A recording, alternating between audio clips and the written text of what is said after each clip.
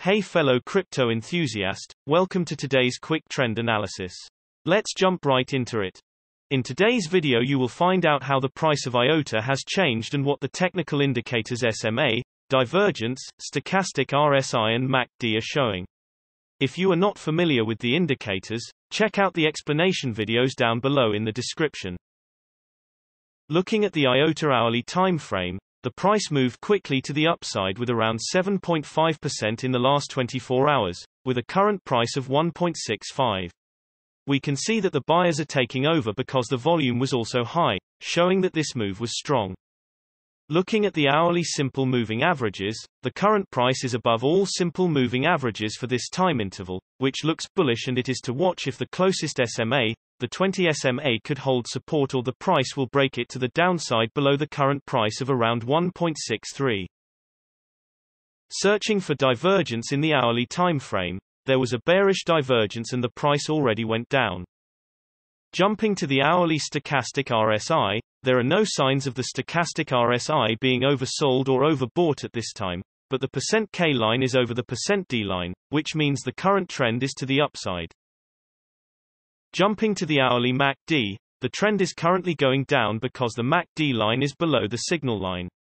But it's expected for the price to remain the same for some time because the MACD histogram shows that the momentum at the moment is shifting upwards.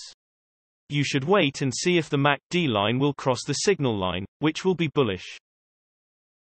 Looking at the 3-hourly simple moving averages, the current price is above all simple moving averages for this time interval, which looks bullish, and it is to watch if the closest SMA, the 20 SMA, could hold support or the price will break it to the downside below the current price of around 1.5.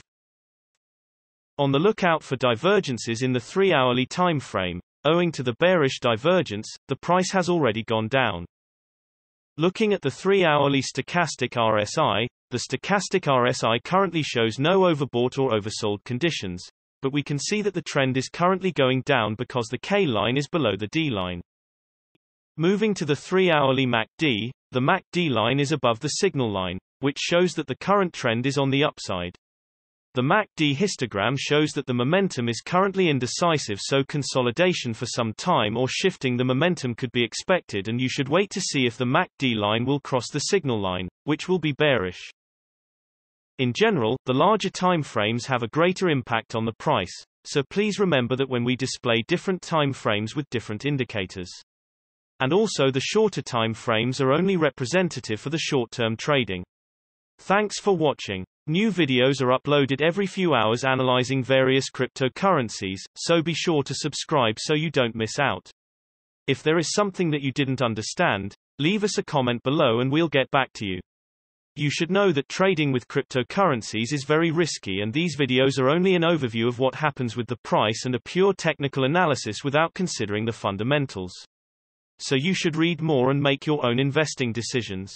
See you next time.